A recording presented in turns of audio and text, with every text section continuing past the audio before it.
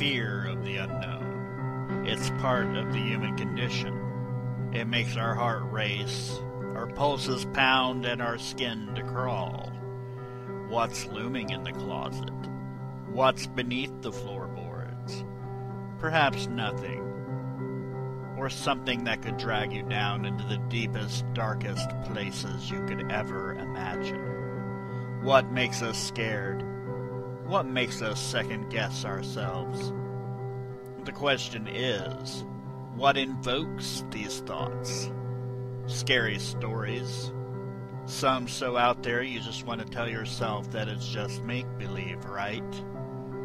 That it's just something our parents tell us to be good little boys and girls. Or maybe, just maybe, there is a hint of truth there, and it's not just urban legend. In this episode, I explore such stories. So just take my hand, and maybe we'll get through this unscathed. One of the strangest structures in the United States is the home of the late Sarah Winchester, the widow of gun magnate William Winchester. Sarah believed ghosts created by her husband's Winchester rifles would come for vengeance. To protect her, she built a mansion in Northern California that was endlessly under construction for 36 years. It is said she believed that keeping it always in flux would ward off spirits who would do her harm. But the construction is nonsensical at best. There are windows that look into other portions of the home rather than outside. There are doors and stairwells that lead to nowhere. All told, an estimated $75 million by today's rates was spent on the house, which has been a tourist attraction since 1923. 5 months after she died of heart failure at the age of 83.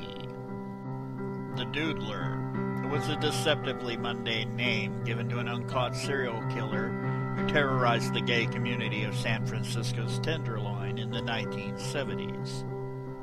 From January 1974 to September 1975, the Doodler, also called the Black Doodler, was credited for murdering 14 men and assaulting 3 others.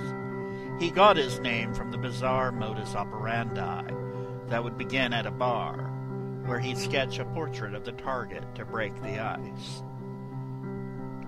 But if this flirtation led outside of the Tenderloin's gay club, things turned gruesome with the Doodler stabbing his victim to death, horrendously mutilating their bodies. But why, with a trio of surviving witnesses, did the Doodler remain at large? The Doodler's identity remains unknown.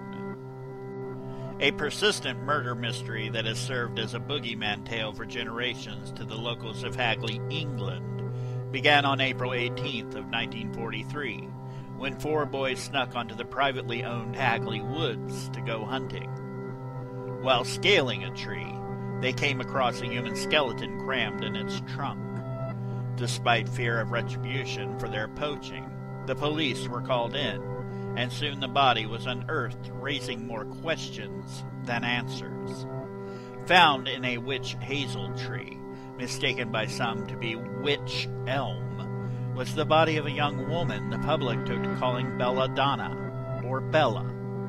Her body was whole, except for a hand found buried nearby. She's believed to have been killed roughly 18 months before, in October of 1941, and placed in a tree before rigor mortis had set in. This seemingly innocuous bridge in Dumbarton, Scotland, is a suicide hotspot for depressed canines. Over 50 dogs have thrown themselves headlong from the bridge to death or serious injury. It also occurs on the same part of the bridge, in the same weather, to the same long-muzzled breeds. Back in 1994, the bridge was the site of an even greater horror story, when local man Kevin Moy cast his baby off the parapet, claiming the youngster was the Antichrist. Moy unsuccessfully tried to follow the baby into the afterworld, though only succeeding in seriously injuring himself and winding up in a psychiatric home.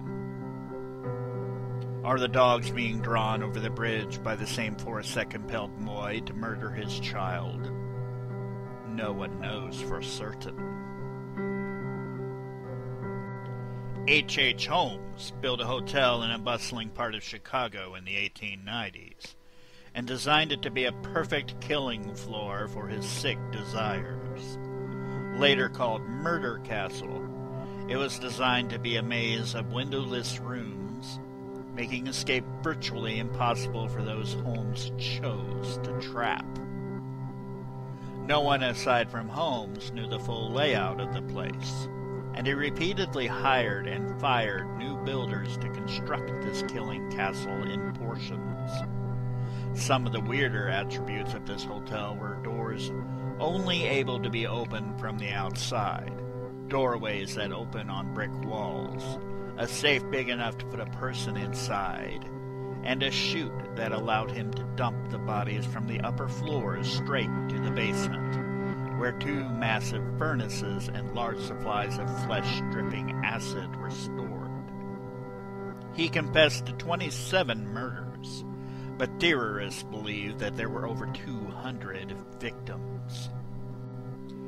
Now, these stories would make great horror movies, no doubt, considering the history here. But perhaps some things should just be left alone. Maybe we shouldn't disturb these spirits and risk becoming part of the story itself. Like, share, and comment if you enjoyed this one. Till next time, I'll be seeing